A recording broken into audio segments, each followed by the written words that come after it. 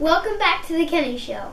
If you've been watching any of our previous videos for this computer build, then you'll know that we've got a problem. We picked this APU, the AMD A10 5800K, because we are going to be building a low-cost build. So that's why we bought this compatible Gigabyte F2 A68HM-DS2H motherboard. Why do they have to make these model numbers so hard to say? Next we got this Cooler Master N200 case that was part of a combo deal. Oh yeah, baby, saving money! Cha-ching! What we didn't know is that right here is USB 3.0 on the front panel, and right here is USB 3.0 cable. When we bought this motherboard, we checked for USB 3.0, and it says it's right here. See?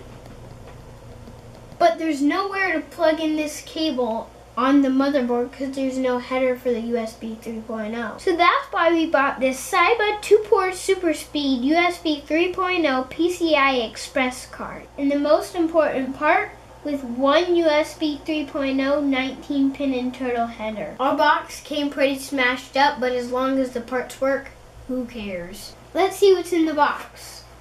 So we got our USB 3.0 card. We got a Molex to SATA power cord, a low profile bracket, a user's manual, and a driver's disc. Remove this screw for the bracket for the slot that you're going to put it into. Make sure to keep the screw because you're going to be reusing it. You have to pull the bracket off, then install your USB 3.0 card. If that was any easier, it would have installed itself. Put the screw back in that you took out earlier. Now we're going to install this SATA to Molex power connector. And then, like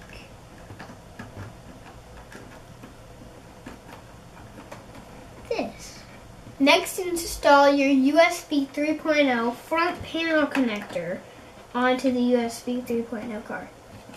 It only goes on one way. This is our Wi-Fi adapter. I'm going to plug this in, and this is going to get us onto our home network. We're going to turn this on, and hopefully it'll find the drivers automatically.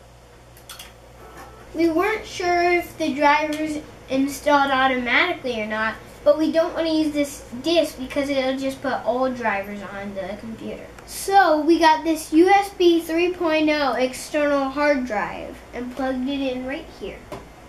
And it showed up right here ready to use. So we don't have to do a doggone thing. Make sure to like, subscribe, and leave comments down below.